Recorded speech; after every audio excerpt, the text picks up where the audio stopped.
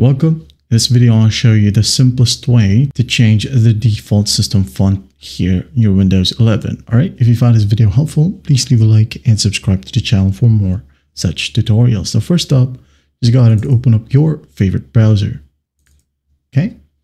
Once it's opened, go ahead over to winaerotweaker.com. Okay. Again, winaerotweaker.com. Once that's done, just hit on enter. Now this website will load.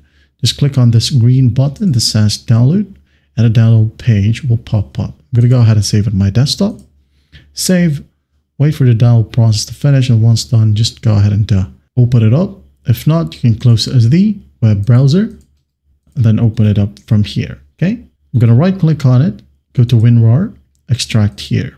Now, I'm going to go ahead and double click on this installer. Wait for it to load and there will be a pop-up. Just click on yes. Next. Normal mode. Next. I accept. Next. Next. Next. Next. Install. Okay. As easy as that. So I'm going to untick this one and click on finish. Wait for the app to load. Pop up again. Just hit on yes.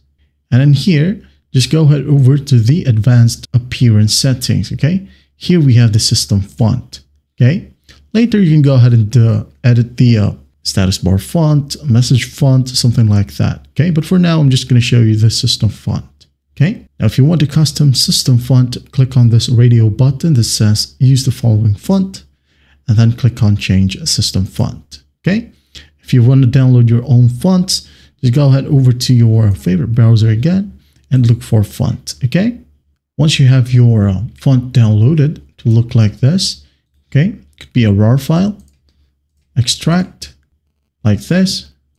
As you can see, Choco cookie right here is from Samsung. I'm going to double click on it and you should have the install button right here. Just click on it and it will be installed. Okay.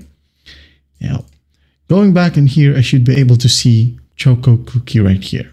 There you go. Just going to click on it and here's the font preview.